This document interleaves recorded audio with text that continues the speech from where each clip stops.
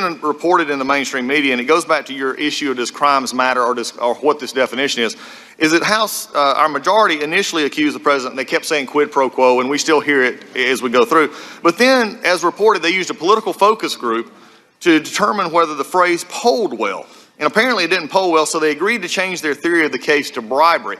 Does that not just feed into more of what you're saying about how we're actually, the crime matters and that facts do matter in a case like it, or at least should matter? It does. There's a reason why every past impeachment has established crimes, and it's obvious. It's not that you can't impeach on a non-crime. You can. And in fact, non-crimes have been part of past impeachments. It's just that they've never gone up alone or primarily as the basis of impeachment. That's the problem here. If you prove a quid pro quo, that you might have an impeachable offense. But to go up only on a non-criminal case would be the first time in history. So why is that the case? The reason is that crimes have an established definition and case law.